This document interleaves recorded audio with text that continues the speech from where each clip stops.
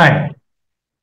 One of the questions that has been frequently asked by many people, mostly senior citizens and homemakers, is quite often I find that my mobile is overflowing with data.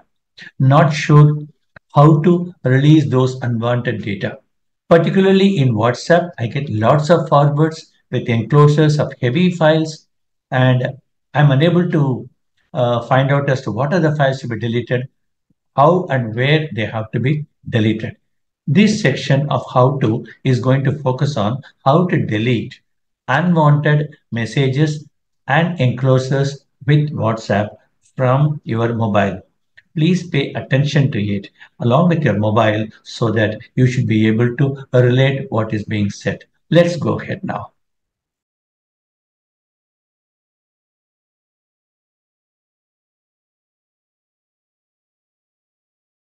Open your WhatsApp. You have settings. Within settings you have storage and data. Click on this storage and data. Then you will have manage storage button here.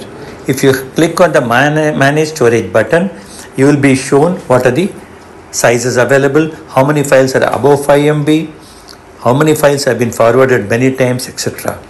So I would like to target large volume of files to be deleted. So click on the larger than 5 MB data files. Then it will be showing everything. You press the select button here. After pressing the select button here, you can select one any number of times, any number of files you can select, and then press the delete button at the bottom of the screen.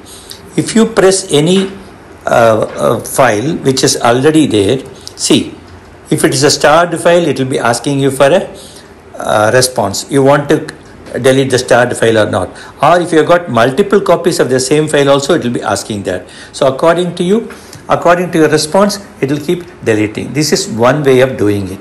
The other way will be just click on this, then press the select, then keep on selecting any number of files you want. See here, I keep on selecting whatever files I want here. I selected now around 33 files now. Now press the delete button at the bottom of the screen. Same thing, it will be asking questions. You can respond and then get deleted. Now, otherwise I want to delete everything, all the files. I don't want anything here. So press select. At the end, you have a button called select all. Click on that select all the files will be selected. How many files are there? 416 files are there. Okay, then if you press on the delete button, same thing will be asked whether you want to delete all the files or start files, etc., etc.